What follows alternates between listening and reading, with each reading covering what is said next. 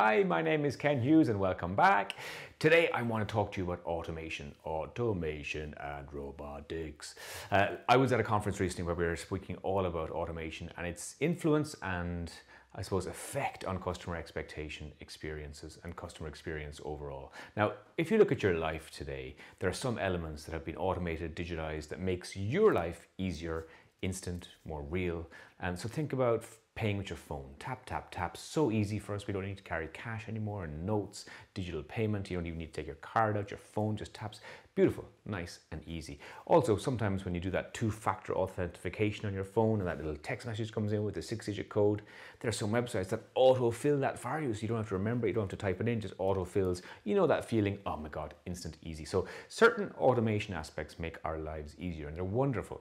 Every time I park my car at the airport, as I approach the system reads my vehicle registration, lifts the barrier automatically and I go straight through. No ticket, I feel like James Bond. Every time. It's so special. So there's little moments that happen along a customer journey that are automated for us, that use our data, that make it easy for us to buy. They're all wonderful things.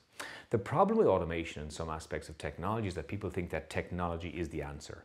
Instead of seeing it as an enabler for customer experience, they see technology and digital transformation as the thing they need to do. They keep pushing, pushing, pushing, and ultimately sometimes end up using technology for the sake of technology. This is one of my favorite examples. Have a look at this. This is a real product from Russia called the Smart Bee, an intelligent stroller that allows you to just run alongside the stroller without having to touch it. It follows you via your smartwatch. Have you ever seen anything so ridiculous? It's even got an anti-theft device that you can lock and walk away from your baby. Who would leave their baby, one of the most precious things in your life, in a stroller and just run along next to it? This is insane. You know, it meeting a need that doesn't even exist. There are problems. Another really famous example that I always loved was the Rebecca Minkoff store in New York, one of their concept stores, and they digitized the whole store.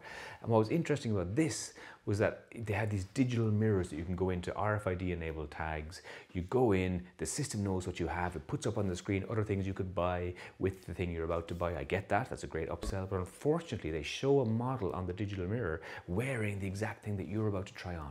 Now imagine you're in the sales space, you're about to try on something, and in front of you is a beautiful photoshopped model, size 0, wearing what you're about to try on. Of course, the contrast isn't great and you look like an elephant compared to them. And so they're undermining the sales process inside the sales area by digitizing that. And so sometimes automation and digital isn't exactly what we want, but then sometimes it's amazing. As I said, I was checking into a hotel once. There was a huge check-in queue, about 20-30 people in a US hotel. It was in Vegas, and I turned and there was some check-in kiosks. I thought, oh my God, fantastic.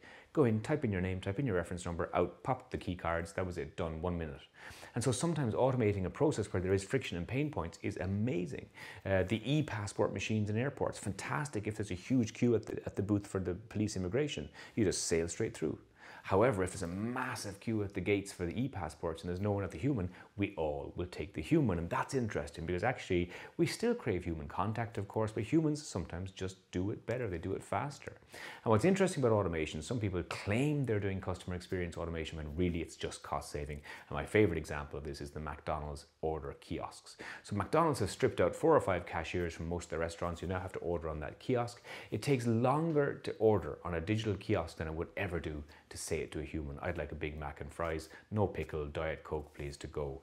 Takes me about 5, 6, 7 seconds to say, whereas that will take 40 to 50 seconds to actually input at least 10 or 15 clicks on the screen by the time you get to the payment point. So what's it about? Is it about making the customer experience easier? No, it's not actually. It makes it slower.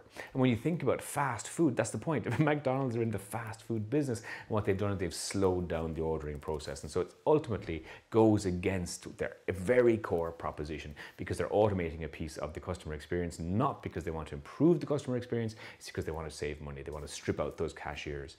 And so be very careful in your business when you're looking at automation and digitization as to why you're doing it. Are you doing it to save money? And maybe you have to because there's a labor shortage, I get that, but ultimately sometimes it damages the customer experience. Automation is never the answer. Technology is an enabler if you get it right and you get the technology right and the digital piece right and it comes in at a point in the customer journey that excites and delights and makes the whole experience more seamless and frictionless, then it's fantastic. If not, it just sometimes causes more work, and that is not what we want. Until next time, I'm Ken Hughes.